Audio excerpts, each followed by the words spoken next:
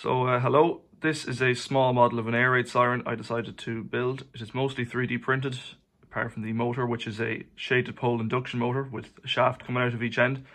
I chose this kind of motor because it has a fixed speed of around 2,800 RPM at 50 Hz, 220 volts, which is what we're supplying it with here.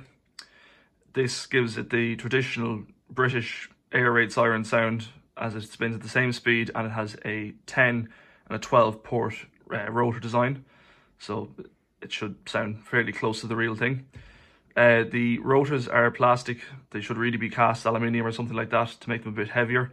As a result of this, the siren does tend to wind up and down quite fast. I have put stainless steel ball bearings into the rotors to try and weight them up a bit, but it's not great.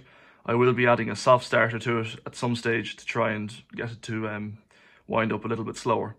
But pretty happy with the results, and I shall give it a test now. But just before I do give it a test, this siren does run on 220 volts AC at 50 Hz, so this project involves high voltages. If you're going to try anything like this, just do so at your own risk. It can be very dangerous. So let's give it a test now anyway.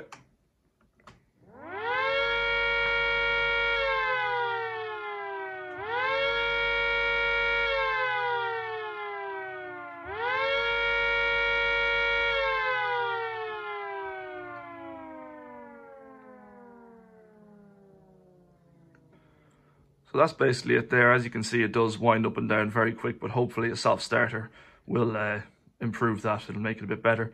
But let me know in the comments if you're interested in maybe me making another video explaining how it all goes together, what it looks like inside, and maybe taking it apart and just showing it step by step what went into it. So that's all. Thanks very much for watching. Bye bye.